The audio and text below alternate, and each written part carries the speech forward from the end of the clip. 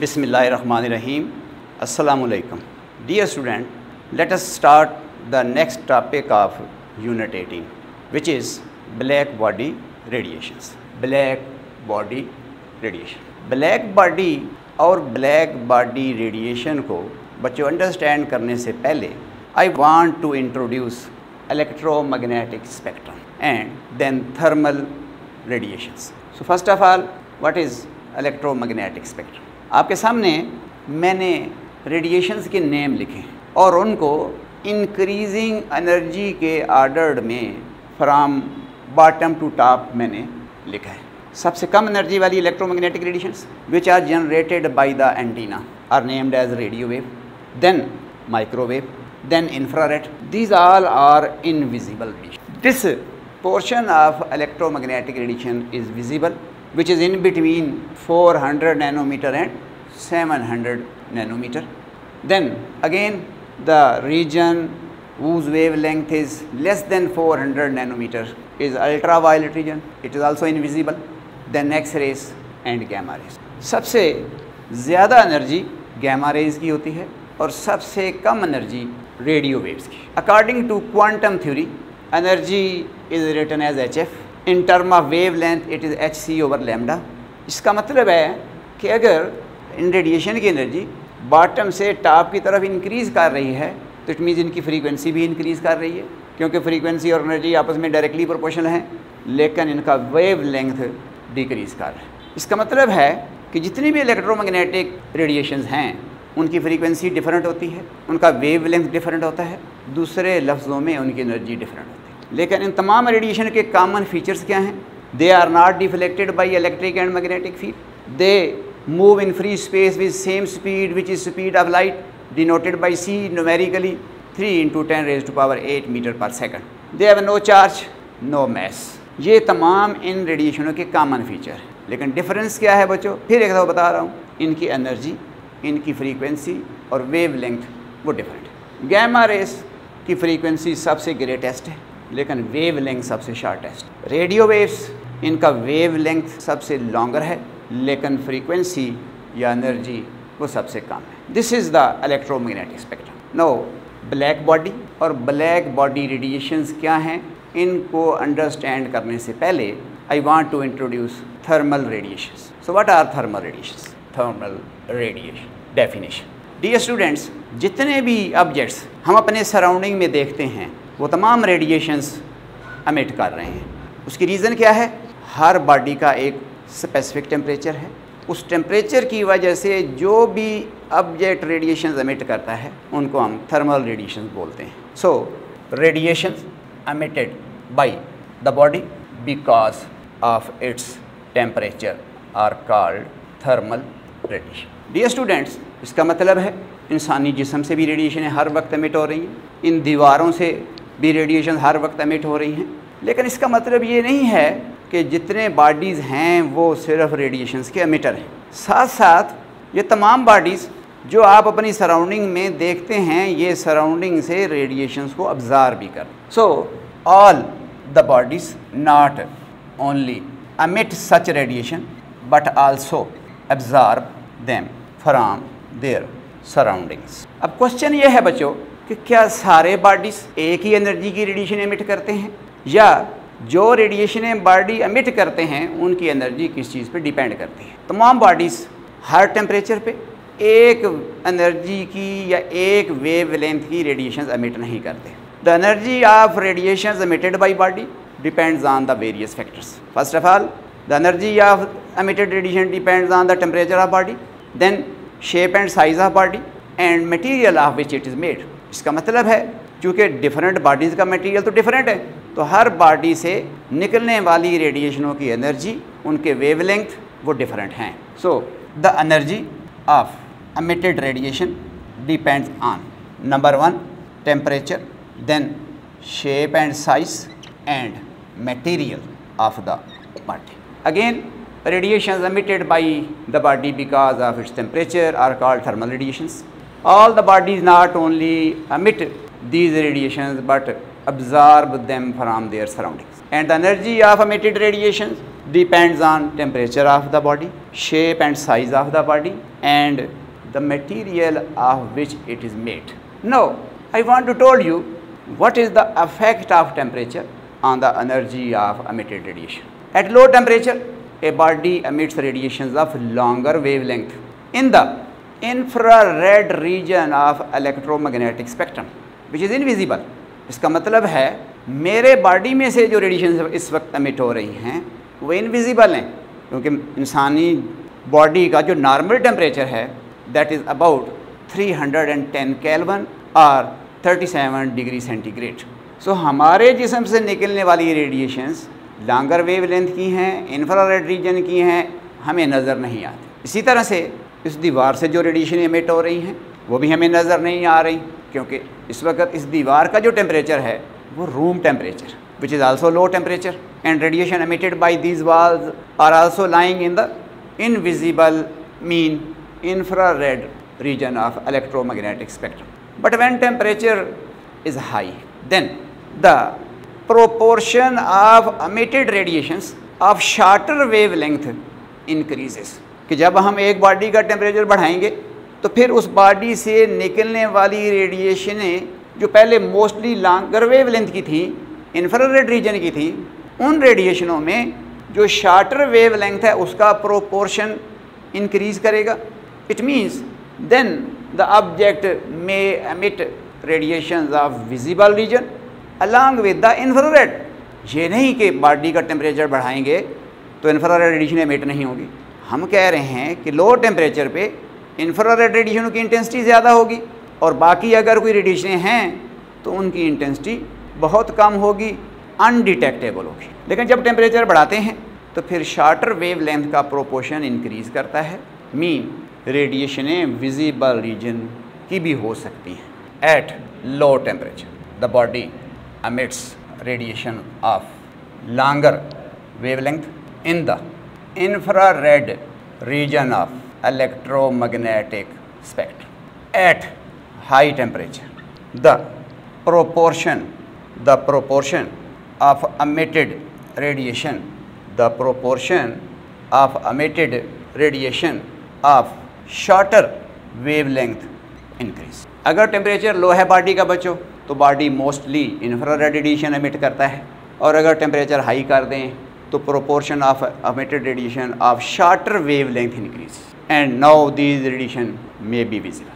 एक एग्जांपल आपको समझाते हैं कि सपोज़ आपके पास एक आयरन रॉड है, अगर आप उसको रूम टेम्परेचर पे वॉच करें तो उसमें से निकलने वाली रेडिएशनें लॉन्गर वेवलेंथ की होती हैं, इंफ्रारेड रीजन की होती हैं, और हमारी आँख उन रेडिएशन को डिटेक्ट नहीं कर सकती, क्योंकि हमारी आँख सेंसिटिव है उन रेडिएशंस के लिए जिनका वेव लेंथ 700 नैनोमीटर और 400 नैनोमीटर के इन बिटवीन है. इंफ्रारेड रेडिएशन का वेव लेंथ 700 नैनोमीटर से बियॉन्ड होता है.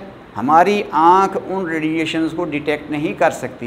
लेकिन अगर एक इंफ्रारेड डिटेक्टर हो और हम रूम टेम्परेचर पे उस डिटेक्टर को इस आयरन रॉड के सामने रखें तो वो डिटेक्टर हमें बताएगा कि ये आयरन रॉड रेडिएशन एमिट कर रहा है. लेकिन जब हम इसको हीट करते हैं तो हम बच्चों ऑब्ज़र्व करते हैं कि इस रॉड का कलर चेंज हो जाता है. इसका कलर पहले हमें डल रेड नज़र आना शुरू होता है, फिर ये ग्लो करना शुरू कर देता है जब टेम्परेचर हम मोर एंड मोर बढ़ाते जाते हैं. इसका मतलब है कि लो टेम्परेचर पे बॉडीज़ मोस्टली लॉन्गर वेवलेंथ की रेडिएशन एमिट करते हैं, और जब टेम्परेचर बढ़ाते हैं तो proportion of shorter wavelength increase करता है.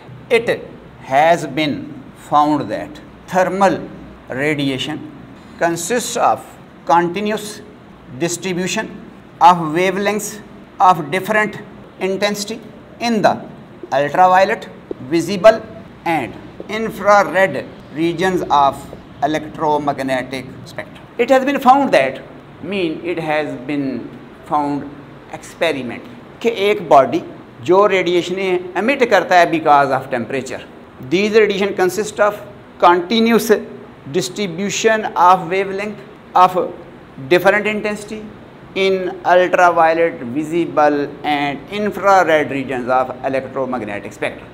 हम कह रहे हैं कि जो थर्मल रेडिएशंस का स्पेक्ट्रम है वो कंटिन्यूस होता है और मोस्टली किस रीजन में होता है? Ultraviolet, visible and infrared reason of electromagnetic spectrum. किस रीजन की रेडिएशंस ज़्यादा हैं, किस रीजन की रेडिएशनें कम हैं? ज़्यादा या कम का मतलब कि किस रीजन के वेवलेंथ की इंटेंसिटी ज़्यादा है, किस रीजन के वेवलेंथ की इंटेंसिटी कम है, that depends on the temperature of the body. This experiment by which we have found that thermal radiation consists of continuous distribution of wavelength of different intensity in the ultraviolet, visible and infrared region of electromagnetic spectrum. That experiment, that curve which represents the spectrum of thermal radiation, I am drawing here on the board. On this axis, intensity of radiation, and on this axis, wavelength. This is the experimental curve of thermal radiations at a particular temperature, which tells us the spectrum of thermal radiation consists of continuous distribution of wavelengths of different intensity, and these wavelengths may be in the infrared, visible and ultraviolet region of electromagnetic spectrum. क्योंकि longer wavelength towards infrared, intermediate wavelengths may be visible, and the wavelength which are shorter than 400 nanometer are named as ultraviolet. Now what is the problem? Problem क्या है? This is experimental curve. अब कोई भी हम graph draw करते हैं, कोई से भी वेरिएबल के रिलेशंस को जब हम लिखते हैं तो या तो रिलेशन को डिफाइन किया जाता है, या रिलेशन को मैथमेटिकली एक्सप्रेस किया जाता है, या रिलेशन को ग्राफिकली ड्रा किया जाता है। This curve is relation between intensity of radiation and the wavelength at a particular temperature. अब जाहिर है ये दो वेरिएबल्स का रिलेशन है। अब ये दोनों वेरिएबल्स आपस में किस तरह से रिलेटेड हैं?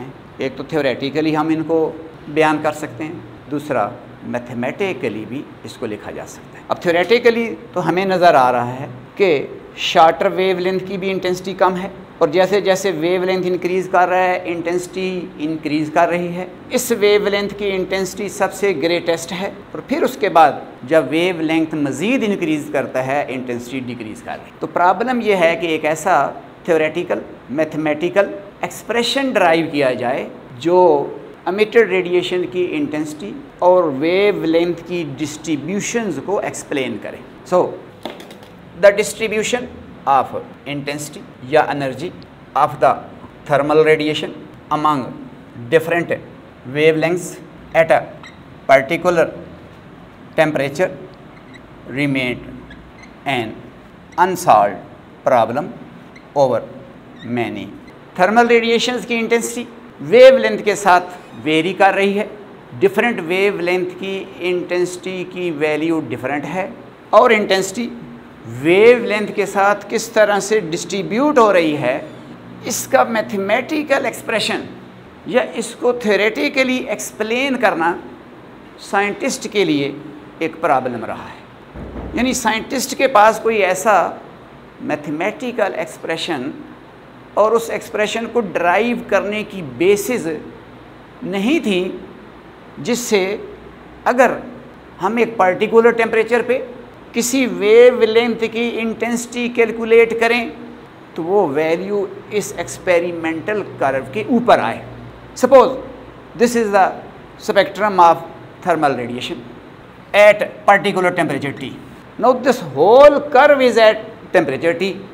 इट मीन्स जो तीन वेरिएबल हैं हमारी इस डिस्कशन में, एक तो बॉडी का टेम्परेचर, दूसरा एमिटेड रेडिएशन के वेवलेंथ, और उन वेवलेंथ में इंटेंसिटी की वैल्यूज़ की डिस्ट्रीब्यूशन। अब अगर हम टेम्परेचर को फिक्स कर दें तो फिर पीछे दो वेरिएबल बच गए हैं, which is one of them is along the horizontal axis, the other one is along the vertical axis. Any point on this experimental curve have a definite value of intensity and wavelength. Suppose this is the point which is lying on the curve, having a wavelength here.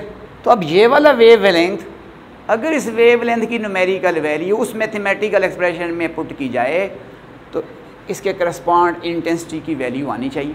तो that was the problem, the distribution of energy of thermal radiation among different wavelength at particular temperature, that remain N unsolved problem over many year.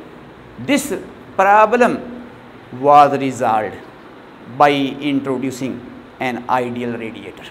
अभी तक तो बच्चों हम एक आम body की बात कर रहे थे कि कोई भी बॉडी है, चाहे इंसानी जिस्म है, किसी भी मटेरियल का बना हुआ है, किसी भी शेप का है, किसी भी साइज़ का है, वो एक पर्टिकुलर टेम्परेचर पे रेडिएशंस एमिट करता है जिनको थर्मल रेडिएशंस बोलते हैं। लेकिन इस प्रॉब्लम को रिजॉल्व करने के लिए, थर्मल रेडिएशंस के स्पेक्ट्रम को अंडरस्टैंड करने के लिए एक आइडियल रेडिएटर का कंसेप्ट इंट्रोड्यूस किया गया। उस आइडियल रेडिएटर को कैविटी रेडिएटर या ब्लैक बॉडी कहते हैं। अब जैसा कि बच्चों आप जानते हैं, गैस के मॉलिक्यूल्स का बिहेवियर डिस्क्राइब करना साइंटिस्ट के लिए इजी नहीं था। गैस के लाज बनाए गए और गैस के लाज एक्चुअली तौर पर गैस के मॉलिक्यूल्स के बिहेवियर को डिस्क्राइब करते हैं। अब गैस का मॉलिक्यूल्स का बिहेवियर, पहली बात, गैस के मॉलिक्यूल्स रैंडमली मूव करते हैं, डिफरेंट वेलोसिटीज़ के साथ मूव करते हैं। तो इन तमाम फीचर्स को अंडरस्टैंड करना साइंटिस्ट के लिए नामुमकिन था या मुश्किल था। तो इसलिए गैस के बिहेवियर को, गैस के काइनेटिक बिहेवियर को अंडरस्टैंड करने के लिए गैस का मॉडल प्रपोज किया गया, जिसको आइडियल गैस मॉडल कहते हैं। अब जितने भी आप गैस लॉज पढ़ कर आए हैं वो आइडियल गैस के लिए, क्योंकि एक रियल गैस का जो बिहेवियर था उसको स्टडी करना that was more difficult for the scientist. तो इसको एक्सप्लेन करने के लिए एक आइडियल गैस इंट्रोड्यूस की गई which is physically not present here, all the gases are real gas. इसी तरह फिज़िक्स में आप बच्चों फर्स्ट ईयर में पढ़ कर आए हैं fluid dynamics. Fluid dynamics mean study of properties of flowing fluid. अब अगर एक फ्लूइड है, उसकी प्रॉपर्टीज़ को स्टडी करना, उसकी इक्वेशंस ऑफ डायनामिक्स डराइव करना, ये मुमकिन नहीं है जब तक हम एक आइडियल फ्लूइड का आइडिया इंट्रोड्यूस ना करें। जितने भी फ्लूइड हैं रियल हैं, लेकिन हमने इक्वेशन ऑफ कंटिन्यूटी, बर्नौलीज़ इक्वेशन, ये डराइव की by introducing the concept of ideal fluid. एक फीचर जो आइडियल फ्लूइड का है that is it is non viscous.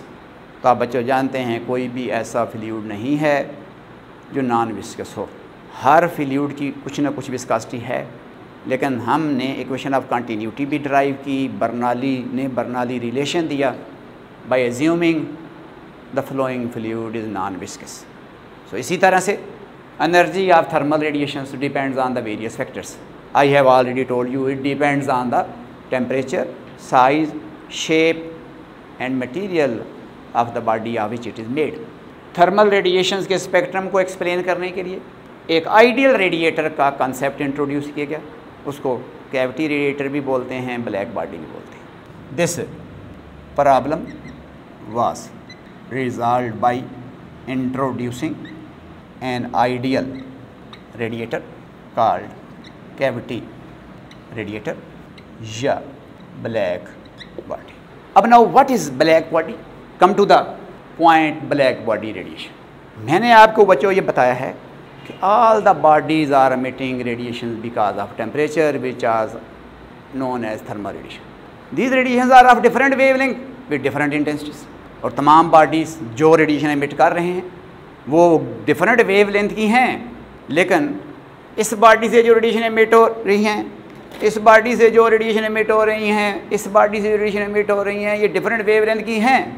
लेकिन ये ज़रूरी नहीं है कि मेरे बॉडी से या इस बॉडी से निकलने वाली रेडिएशनों के वेवलेंथ सेम हो at the same temperature. Therefore the problem was resolved by introducing an ideal radiator, cavity radiator, which is known as black body radiation.